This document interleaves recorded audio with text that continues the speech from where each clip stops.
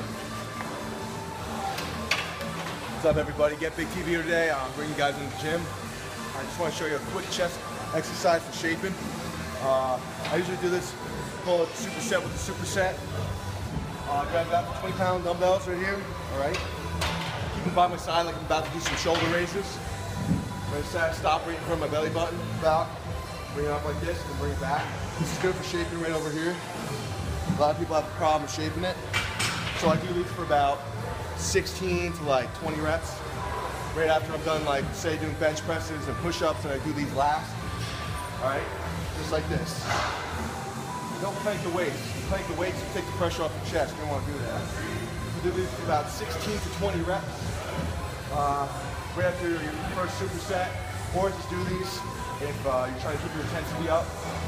It's great for your chest. Don't bring it up too high. You work your shoulders. Don't bring it up too high. Bring it up right here. Squeeze. Come back down. Squeeze. Come back down. Do this about 6 minutes. Do about 8 more just to show you guys. Don't be swinging it. Concentrate. Focus. Get form here. All right. Remember, not too high. Just like that.